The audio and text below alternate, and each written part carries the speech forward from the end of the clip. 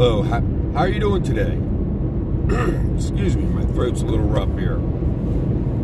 So, this is Calm Waters Living here. And if you haven't noticed, things are a little fuzzy. Kind of hard to clearly make out who I am. What's with the picture? Why is it so fuzzy? Well, I was wondering that myself, and then I realized, hey, this is a really good analogy to what's going on today and what I wanted to talk about. Calm Waters Living is based on the Gospels. Calm Waters Living is based on truth, common sense, God-given rights. You don't have to believe in the Gospels. You don't have to believe that there's a God. You don't have to believe in gravity. But let me tell you, if you step off the roof of your house, gravity will prove itself unequivocally. It will absolutely prove that gravity's real. And that's why you are able to stand on this earth. Well, the gospel's very similar. You can't see it. You can't touch it. You can't even really feel it until you begin to embrace it. How can you feel gravity? You ever been on a roller coaster? It pops over the top and then drops down. And you kind of get that weightless feeling for a second. That's what it's like without gravity. And all of a sudden it kind of grabs you again and you're back in your seat, solid, safe. You feel that you belong to something. That's gravity.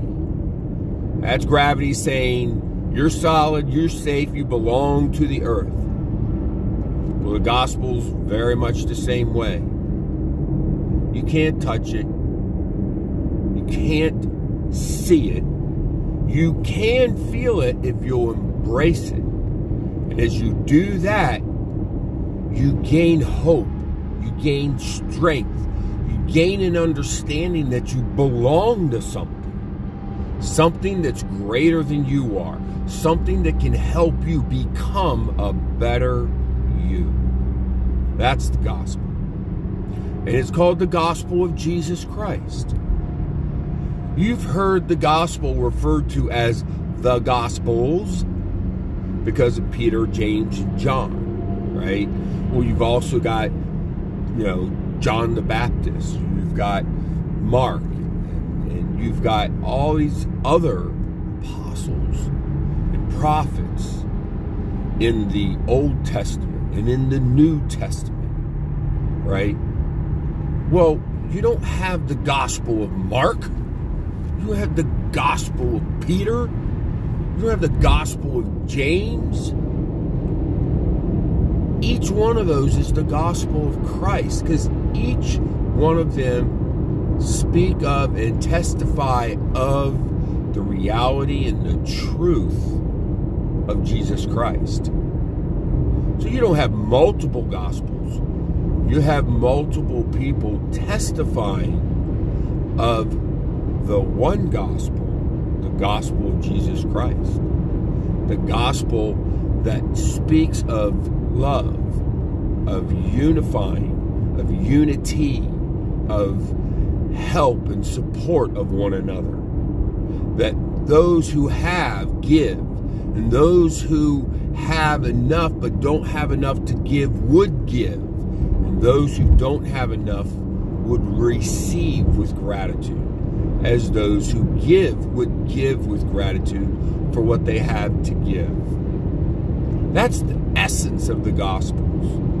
It's a gospel of love, a gospel of understanding, a gospel of unifying, of unity, of being of one mind, of one heart, and one hope.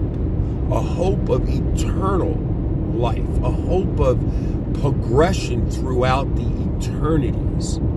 And that's what this earth life is for. This earth life is all about getting through the phase, getting through the haze, getting a greater clarity of who we are, what we might be able to become, and how we can solidify those characteristics that make us individuals, that enable us to help each other, and to also need help from others for those things that we're not all strong in. Not everybody can lift 500 pounds. Not everybody can figure out a calculus problem. Not everybody can manage 5 or 6 or 7 people. Not everybody has all the same talents. Otherwise, we'd all be the same person. And we'd only need one individual, not 2, not 3, not 5, not 10, not 12, just one. That's really kind of boring. So, we all have weaknesses, and we all have strengths. Let's focus on our strengths so we can help out others who have weaknesses, and vice versa. I just want to share with you today that all the craziness that's going on in 2023 is because we're listening to the wrong voice. We're listening to those who are telling us we aren't good enough. We're listening to that voice that says, what if I can't? Why don't we listen to the voice that says, you're good enough. You can do this. What if you take that action and someone says thank you? What if you fall down and you get up again and you learn, well, I won't do that again because I didn't like falling down that way. And another person says, man, you're wise. You're a great person. How did you figure that out? And then you can help that person understand how you figured out how you fell down. And then maybe that person won't fall down that way. And now we got 2 people who are doing better. And we got 3 people, and then 6 people, and then 12 people, and then 24 people, and then 48 people, and then 400,000 people. You know what I mean? All because, what if we can? What if we keep trying and using our strengths to overcome those weaknesses?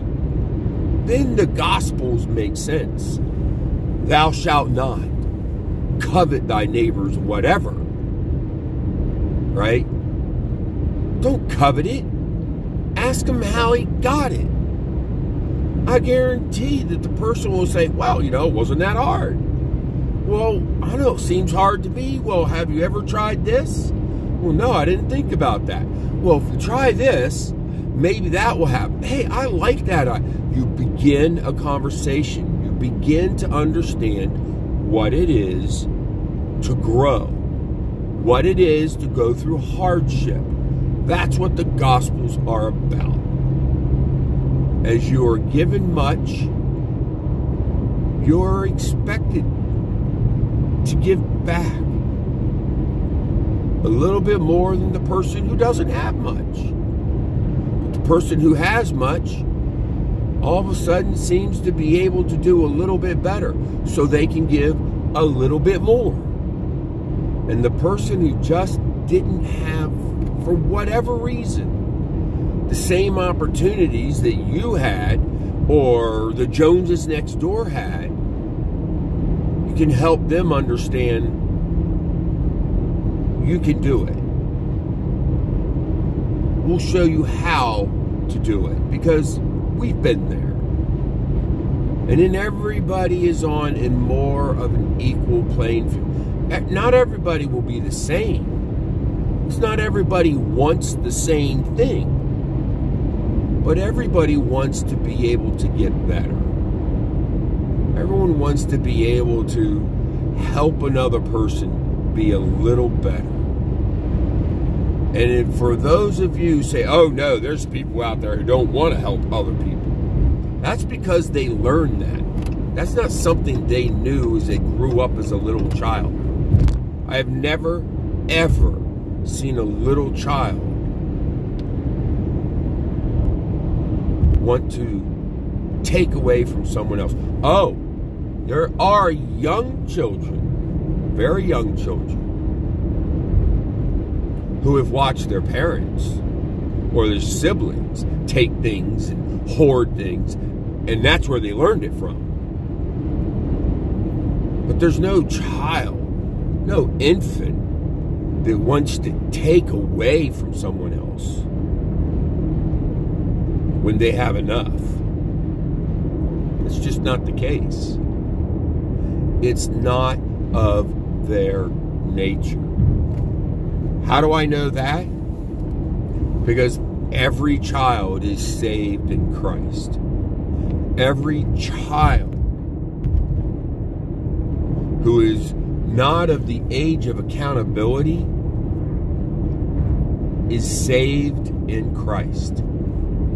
Because he is a just, righteous leader, God, who would have all his brothers and sisters, all of God's children, to return home. Because he's charitable, he's loving, he's kind. He knows what it is to go through hardship. He knows what it is to be hated by his own. He knows what it is to be loved. And he knows what it is to sacrifice. All sacrifice brings to pass understanding. Understanding brings wisdom. And as we exercise wisdom with understanding, we share our love for one another. And we share our love to one another. That's the gospel. Brothers and sisters, friends, neighbors, family members, remember, we got here because of two people deciding that they were going to become one. And as they became one, we became their product, their offspring, their child. Let us stop being fuzzy about what life is. Let us stop arguing about what it is to be one. Let us stop arguing and fighting. And let us start loving and helping and uplifting. Let's live a gospel-centered life. Let's seek after calm waters and grow while we're on those calm waters. And look at the past and see what we can do to make a better future. This is Calm Waters, signing out. You have a great day. You have a day of hope. You have a day of happiness. A day of joy. Remember to smile. Remember to say, I like you. Thank you. I hope you have a great day.